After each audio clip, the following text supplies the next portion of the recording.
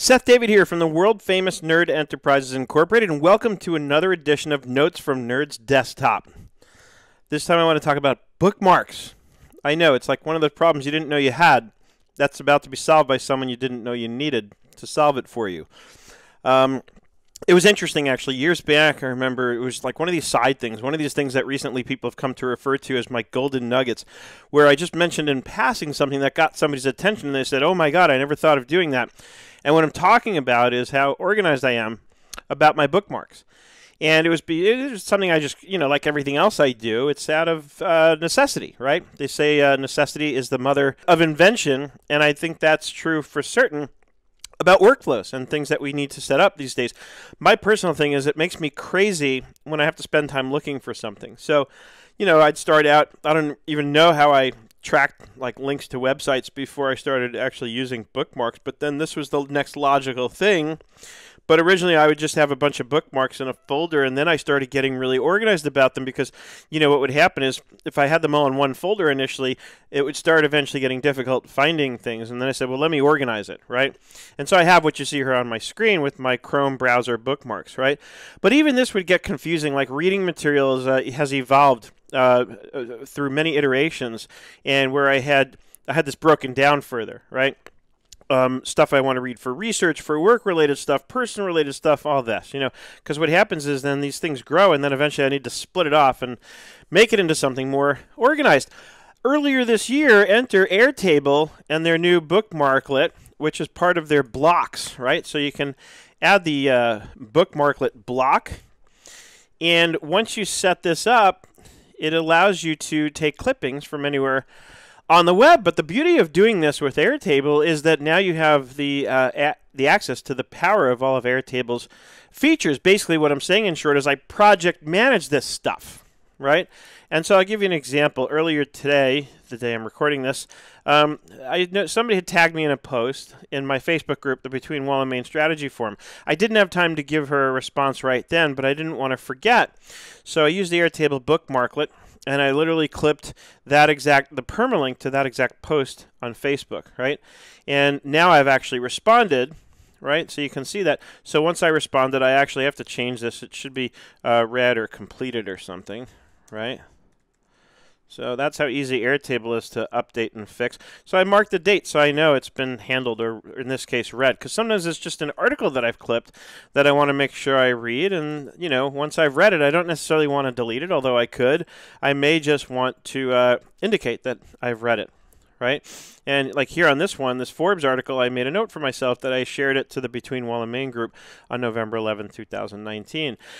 Where it gets even better is now I've created a multiple select category drop-down for anything that I've bookmarked. So here, I don't even remember what this is. When I first clip things, it doesn't have the category, so I go back in and enter those later.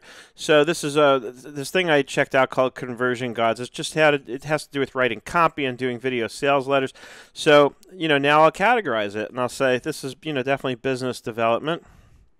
And I can browse the options. What you just saw me do is I typed in the search because I kind of knew what I was looking for there. But here I can kind of just browse and see, is there anything else? Marketing for sure, right? So I'll just kind of select all the things that apply. This is at EDU because it's something I want to learn more about, right? And probably content is a good thing. So this way I have all of them in one place actually, but then I can group them. So then Airtable being Airtable, now I can create different views. So I've basically created a view that shows me all the marketing bookmarklets. So how does this work? Let's see if I can find something else on Facebook to clip. And I'm just using Facebook as the example. So actually, let's go to Twitter. Okay. And obviously this works for articles, but it works for social media. Hopefully by now, I'm assuming everybody watching this knows this by now.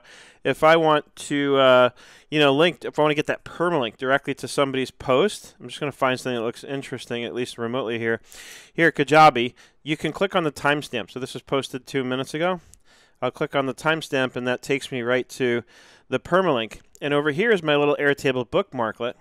So I can click on this, add it.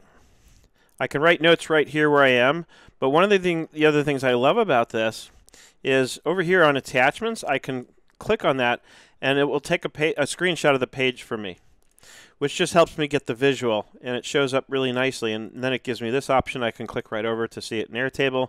That will duplicate the tab for me. And so I've got the visual. It's still uploading.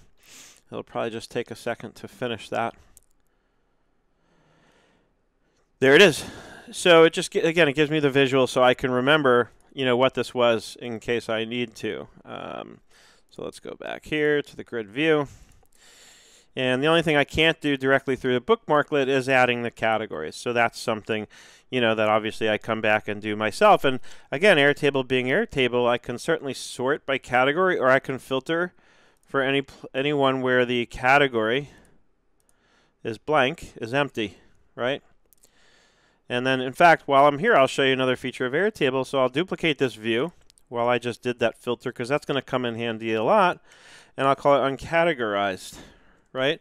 So now anytime I want to look and see what things have I clipped recently that I haven't categorized yet, boom, it's like creating a report in Airtable. I'll go back to the grid view and remove my filter. And now I have my uncategorized view right there anytime I need to. So I can go in and focus on this, right? Got a speeding ticket, signed up for traffic school to avoid getting points, bookmarked the traffic school website so that I don't forget. So this is definitely going to be something personal, right? And then it kind of goes away. Bulletproof Bookkeeping Course Review. This is an article somebody wrote about my Bulletproof Bookkeeping course. So let's see if I even, yep, I have testimonials. I'll just categorize that like so. And then here's what I just clipped from Kajabi. And I actually just created this category today called follow-up for things that I want to make sure I follow up on, such as responding to somebody's comment on Facebook, what have you. Now all of my uncategorized are gone, so I can just go back to my grid view. You can also do things like group by category. Although when you group in Airtable by a multi-select type option, it will group them according to things that have the exact same combination of categories. So sometimes I don't find that to be all that useful. It works much better when you have a single select kind of thing. But that's where the filters come in, because then you can filter by any of the things that are showing up. You know, here's one where Capital One has these new cafes. So I definitely wanted to want to check these out. So I don't know why this got the category of bulletproof bookkeeping. I'll take that out. But definitely marketing, research, and places is what I created for a category for places I want to go to. And of course, all the information's here. I just found the closest one because there are several of these, in the vicinity.